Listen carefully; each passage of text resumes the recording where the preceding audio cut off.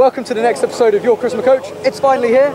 I've brought Russ back today, who's going to share a very powerful technique that's going to help you connect in your conversations. Russ, can you tell us about that? Absolutely, Marcus. Right. Today I'm going to talk to you guys about active listening. Okay. Active listening is a concept that will be fundamental to your conversation skills, and it will help facilitate conversation a lot. The idea behind active listening is that you paraphrase or restate the information that the person you're talking to has given you. So you sum up the information they're giving you in one sentence? Absolutely, you feed it back to them. You feed it back to them. Yeah. The reason this is important, and the reason why you should use active listening, is because one, it makes the individual feel that included in the conversation, and it shows that you're listening to them. So so one, it shows that you're listening to what they're saying, and secondly, it helps to build rapport quite quickly, and it helps the individuals to feel comfortable in the interaction that you've got. What's important with active listening is not only do you paraphrase and restate the information they've given you, but it's quite important to add at the end of that an evoking question. Because the evoking question will help you take the conversation to another level and continue a new thread, if you will. Okay, cool. Should we try this out now? Yeah, let's quick example. Go for it. Marcus, how's your day going today? My day's going really great. The sun's shining. Life is good. Life is good. Fantastic. What have you done recently that's made your life fantastic? Well, do you know what? I decided I was going to come out to London on the one sunny day of the year.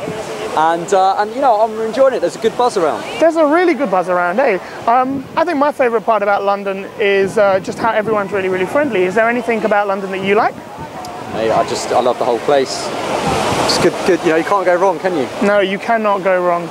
So what we've done there is we've taken the opportunity to try and feed back to what the words that Marcus has said and add an evoking question to help facilitate the conversation a little bit more. And you've said before, this stops conversations going in one ear and out the other. So if you have trouble listening to somebody as you're talking to them, sometimes we switch off, this stops it, as well as building up that connection. Yeah, absolutely. And I think it's very important as well just to say that doing this, when I first started doing this, I was thinking, what if I sound like a robot just going, I will repeat everything you say, but it's not like that. It's something we sprinkle in now and then, isn't it? Yeah, absolutely. You don't have to say everything that they give you word for word. Find one aspect of it, like the sunny day, and feed that back. So, it's a sunny day, do you like the sun, for example? Sure. Okay. So you don't have to repeat, you don't have to parrot back. And after a little bit of practice, it might feel a little bit odd to start with, but after a little bit of practice, you'll start to internalize it and it will become very natural, and the person you're talking to won't know any different. Awesome. So, Russ, do you want to show us how it's done? Yes, I do. Okay. Let me go and find someone to demonstrate this one for you guys.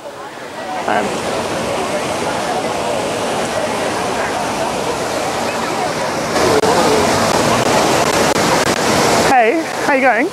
Sorry to interrupt your lunch. Can I ask you a super quick question? Yeah. Do you have a favourite spot in London? Not really. No, how can you not have are you from London? No, I don't really like London. I just want to show kids around. Right, where are you from? Brighton. Sorry, I'm Russ, by the way. Phoebe. Lovely to meet you, Phoebe. The reason I'm asking is I grew up in London. Okay. And I'm over here from Australia. I live in Australia now. And I'm looking at really comfortable spots, and I'm a bit of a designer. I do microclimate design, and I absolutely love Trafalgar Square. And I thought I'm going to ask lots of people what they think their favourite spot in London is, and surely you have one, or even in the world. It doesn't have to be in London. Oh, you've got the cutest giggle. I'm so sorry. No, that's all right. Probably in London, St James's Park. St James's Park. Yeah. What do you love about it? The pelicans. You love the pelicans. That's sweet. I hate pelicans, Phoebe. Have you travelled much? Yeah, I've been to Australia and America. You've been to Australia and America? Yeah. Whereabouts in Australia have you been? Melbourne and Sydney. High five! Where are you from? Sydney. Well, I'm from London, but I'm living in Sydney. Yeah. Did you like Sydney? Yeah, I loved it. Did you have a favourite spot in Sydney? Botanical Gardens. The Botanical Gardens, absolutely. You could sit there all day, just relax and take in. It depends on where in the Botanical Gardens you're sitting, though. If you're in the point where you can see the Opera House and the bridge. Yeah. Did you ever go to the Opera Bar? Yeah, it was really nice. Yeah, it's one of my favourite spots as well. It's good. Cool. So what, you show kids, right? Is that right? Yeah. So what do you do?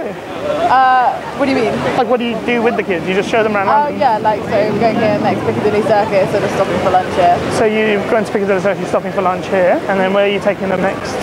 Literally just to let them go shopping. Most of them free. When you say kids? They're all over 16. Oh, right, okay.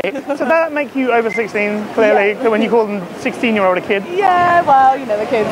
Yeah. So where did you say you moved down from? So you're not from London? No, I live in Brighton. Oh, of course, you just did say that. Yeah. Yeah, fantastic. All right, well, look, I'm going to let you get back to your lunch before your crazy 16-year-olds come back and attack you. I just want to say it was a pleasure meeting you, Phoebe. Thank you. I enjoyed our chat. Thanks. You take care. See you later. Bye-bye. So what a lot of people don't know about Russ is he's actually a ninja. Look, there he disappears into the crowd, no one can see him, he's just vanished effortlessly. Cameraman can't see him, he's gone. Then all of a sudden, boom! He's back! How on earth does he do it? Well, it's a secret body language technique. This is what he does. Makes this movement, and that causes it to happen. Now it's a closely guarded secret, so hopefully he'll reveal it in a future video, and that's why I insist you check him out in future videos too. I'm back. Cool. Can you give us some breakdown about that? That was quite interesting, actually. She was a really friendly girl. She's not from London. There was an opportunity to feedback the information that she was giving me. She was telling me about the children that she's ferrying around London on a sightseeing type tour. And so she's telling me that, I've been to Piccadilly Circus, I'm taking them here. So I fed that back to her and then asked her an evoking question about, so where else have you taken them? To help sort of just build the conversation a little bit. Crucial for keeping that conversation. I think so. Otherwise, you get that feeling of being a robot, which you were saying, which you don't really want to be. You don't just want to feeding back you don't want to just keep feeding back the information. The evoking question just helps to give you a new thread of information to have another conversation about, and it also makes it much smoother. So it's not very choppy in conversation. It's a smooth conversation. And when you walk away, and I think when I was going, I said, look, I really enjoyed our chat. Have a great day. You come away in a really good place and you feel like you've had a really good conversation with someone. Russ, who knows? Thanks for showing us how it's done, No mate. dramas. Thanks, guys. See you later. And if you'd like to get your hands on another great resource for mastering your conversation skills, check out my free ebook at yourcharismacoach.com. The address is on the screen now. It's packed full of information and tips that you can put to practice straight away that will transform your conversation skills. All you have to do is enter your name and email address, and all the information can be yours. It's helped out people all around the world, and now it can help out you too. I won't lie to you, it is pretty damn awesome.